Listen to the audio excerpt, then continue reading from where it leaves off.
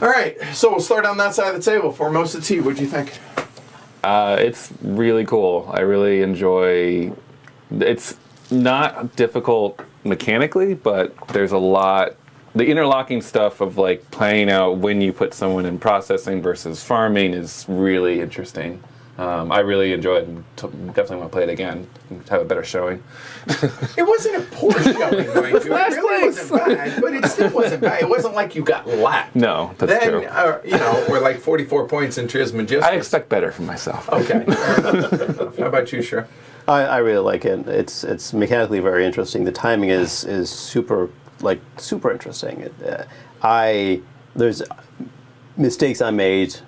Completely mistakes I made, but I really enjoy the processing. It doesn't remind me of the game, but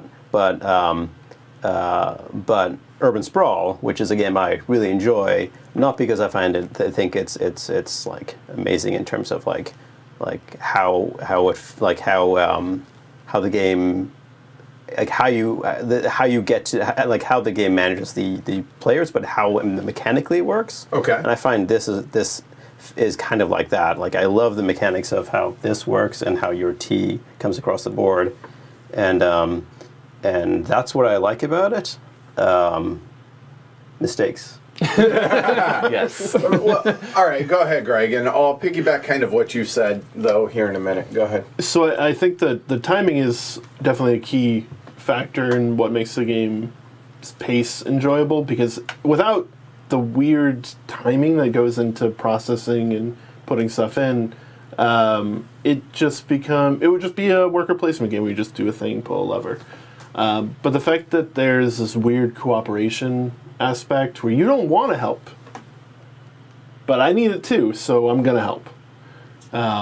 It becomes really more than the sum of its parts.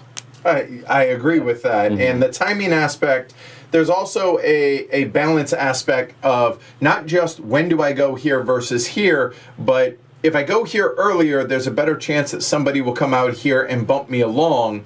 But I'm doing that, sacrificing possibly ideal harvesting of tea out here as opposed to going here early to get those free bumps. So it's to me, that's the most interesting teeter-totter, give and take, push-pull type thing of which is more important to me right now. And then trying to figure out how to, I really desperately need that one bump on this tech track. So how do I go about doing that? Do I focus on go ahead and try and get a tech bump from the domestic market, or do I have enough tea? I only have 3 or 4. Do I waste an action to get a 5th to be able to get another tech bump? And it's definitely tough decisions. They're not hard decisions, but they're tough. Yeah. Hard being it's not complex. It's just you don't want to sacrifice the things that you would have to sacrifice to do the things you want to do, which to me is the hallmark of a good game. And I really, really enjoy this. Plus, I think the theme is brought through very well. Because one thing that I do want to point out, and I didn't really mention this during the teach, is there are a lot of steps in the processing of tea just in real life, and these are actually the steps. So the withering, the fixation, the rolling, the drying, oxidation depending on the type of tea, and everything else, and the when do you stop the oxidation of all of these. It's fascinating to me as somebody who really enjoys drinking tea. It's more than just flavored water, right? So, yeah, I think it's fascinating. I didn't know the difference between flavoring versus scenting, but this game inspired me to want to go, and I did more reading than I ever thought I would on Wikipedia and other websites, just reading about the process of tea. I'll be honest, I thought it was, not kidding, I thought it was simple as pick it off and dry it. Thought that was it.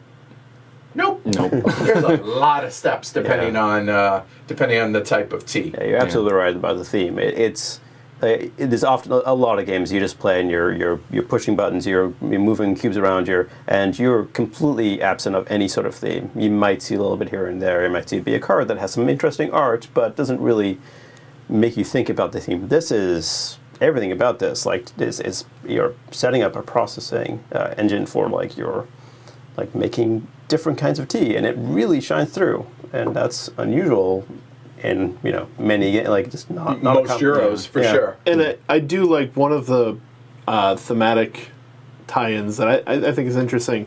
I'm not sure if this is their intention, but the fact that on the merchant cards, if you sell them crap tea, they'll sell it. They'll find a way to push it. But you've lost that connection because you just gave them subpar tea.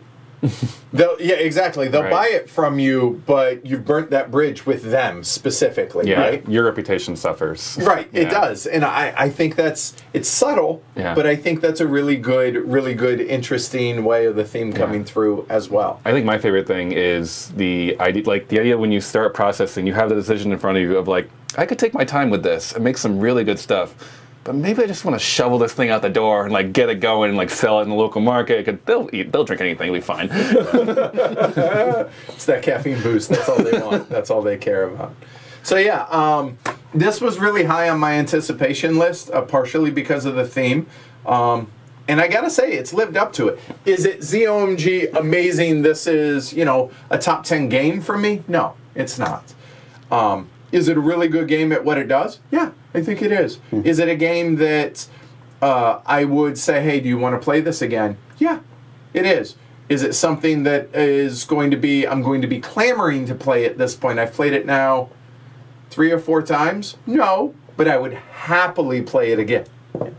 I definitely want to play it again, but with the characters. So why don't we and keep talking about? Andrew, you said you already do want to. Oh, right? totally. I mean, yes, I've only played it once, so I'm probably still in that stage of like, I want to figure this out, and like, but I think there's just a lot of really interesting, like the player interaction in this makes it more than just a standard worker placement, right? So that's why I think it just shines for me. Like it just is a thing where you can plan as much as you want, but you also have to kind of anticipate what other people are doing. So like I would definitely play this, and as soon as possible.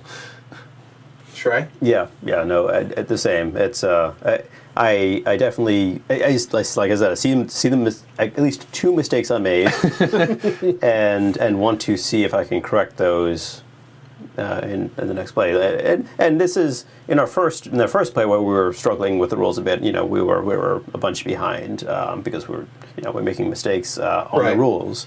And the game we played a few days ago, you were up in this range.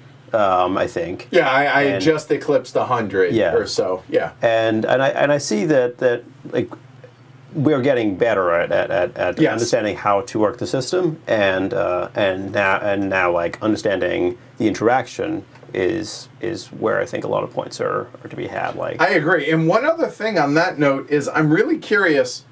I got all these flower pods and didn't use a single one of them. Yeah.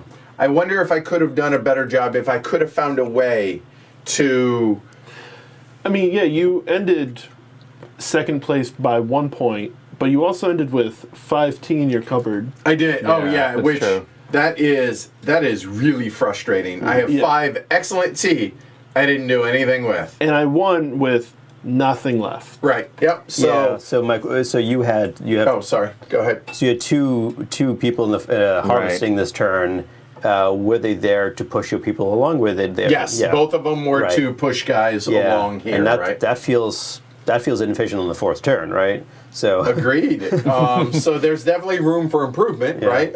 So that's a good thing, I think. Yeah. One thing I wanted to show everybody, we were talking about the advanced game. So we played just standard. We randomly drew 2 cubes out for each of us. But in the advanced game, there are these characters here, as well as one more that didn't fit on screen, but there you go. So John Dodd, right there.